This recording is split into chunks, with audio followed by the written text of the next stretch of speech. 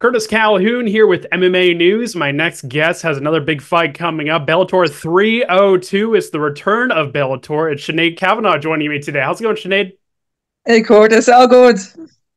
It's great to meet you. Great to chat with you. I just want to Yeah. get your first thoughts. Obviously, this is a big rematch with Leah McCourt. You got the better of her in the first fight. Obviously, a big fight for the division. Just kind of talk to us a little bit about how this camp has been so far and how pumped you are to get back in there. Yeah, it's going well. Started up in the game this week, a few spars and yeah, getting gritty now, I'm looking forward to this rematch. Last time we fought was 2 years ago. And yeah, it's all go.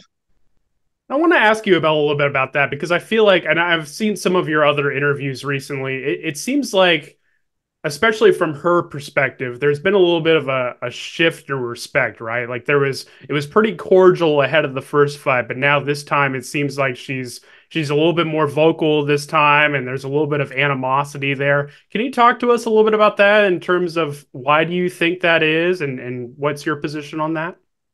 It's really because she lost the first one. Yeah, and I think she's out for blood this time, and I'm not going to sit in the corner and let her talk bad about me and disrespect my name. So yeah, like she should be proud. She should be liking this rematch. I won her on better on one leg, torn ACL, torn MCL, two sprains, and still better at her own game. So yeah, I think there's going to be blood spilled this time. Do you feel like she's almost somewhat distracted with, feeling that she's entitled for the title shot next and not really super motivated ahead of this rematch, which is a little bit odd because obviously, she lost the first fight between you two. Like, where do you feel like her mind is ahead of this fight? I don't know. I think she's going to be in the game here. She'd wanted to get the win over me. And I think this win could lead to like further potential fights for the title. Do I think she's entitled for the title this time? I don't. She won. She lost against me. She lost against Katsangano. And she bet Sarah McMahon. It was a great win. But Sarah McMahon only fought once in Bellator, so I don't think that was title contention. Like that's how I feel. Yeah, I totally understand. And I got to ask you too. Obviously, it's been a couple years since the first time the two of you fought. From your perspective, can you tell us a little bit about where you feel you are mentally, physically, emotionally compared to that first fight in terms of where you feel like you've improved the most? Um, like as I go into every fight the same. I I just all steam ahead. I just want to put on performance, perform well, and I'll get the win. Um, sorry, what? Can you just repeat that question then?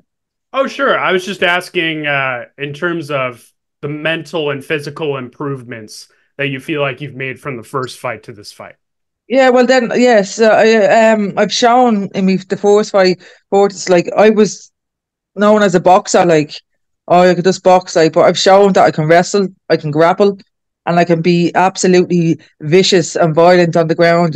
So on one leg, so yeah, I've proven a lot of people wrong from the first fight, and I gained a lot of fans from the first fight. That I'm a all rounder fighter. Like. Do you take pride in proving people wrong and do you listen to the criticism from fans and all that stuff? Like, does that motivate you? No, I'm not a cloud chaser. I put all that behind me. I don't even look at things anymore, like, because if you read into them, it's just going to wreck your head and it'll make you sad. And, like, yeah, I'm not all about that. Like, that's their opinion. Everyone has opinions, like, so let them have them.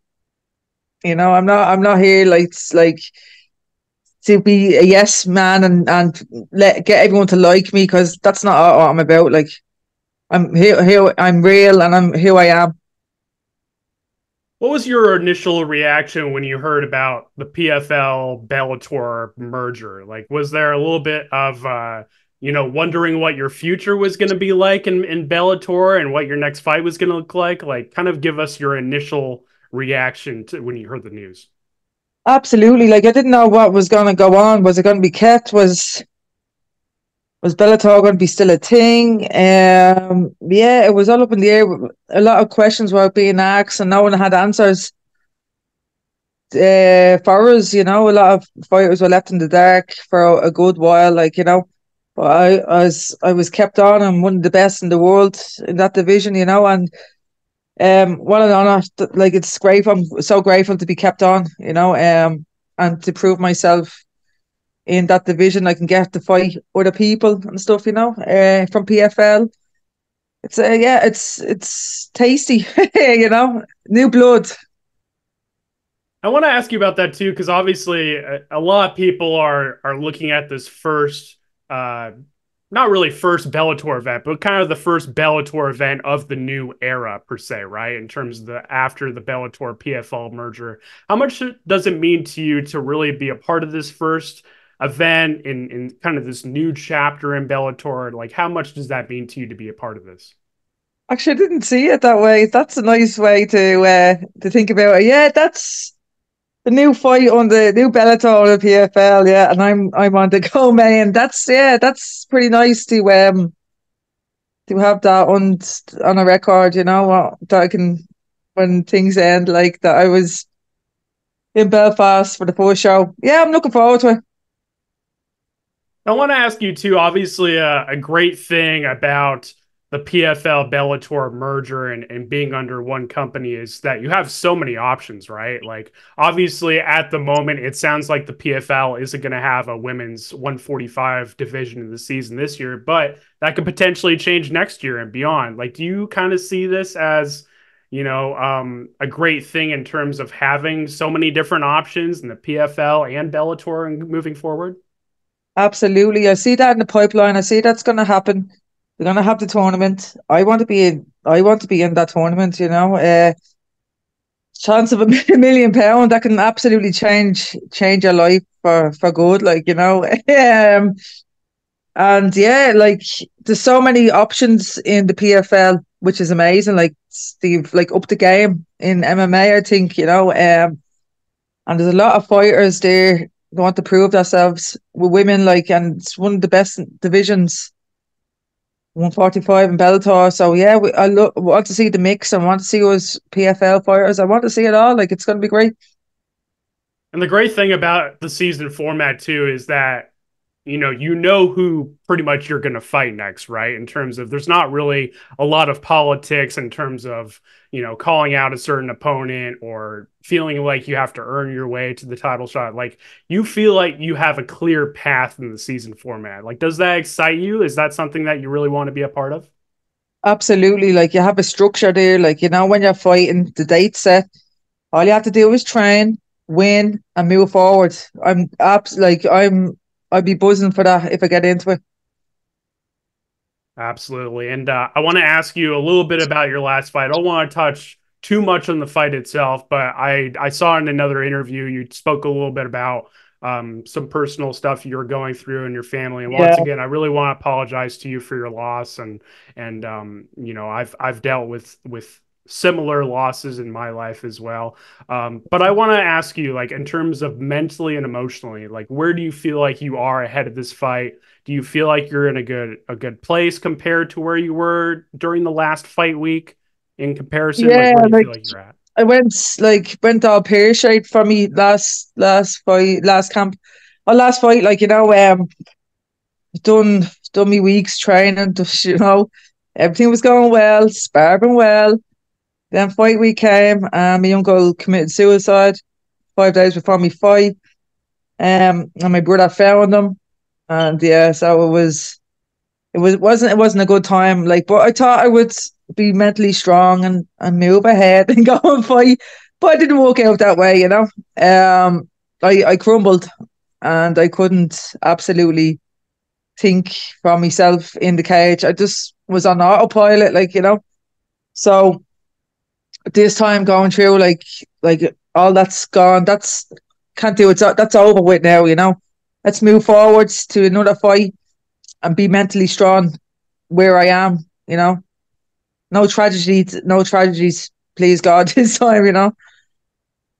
As a fighter, like how important is that to have a clear mind ahead of a fight? Obviously, because as you mentioned in the last fight camp, you had so much going on behind the scenes. Like, how important is it for you and for fighters in general to really have that clear mind, to really be focused on the task at hand?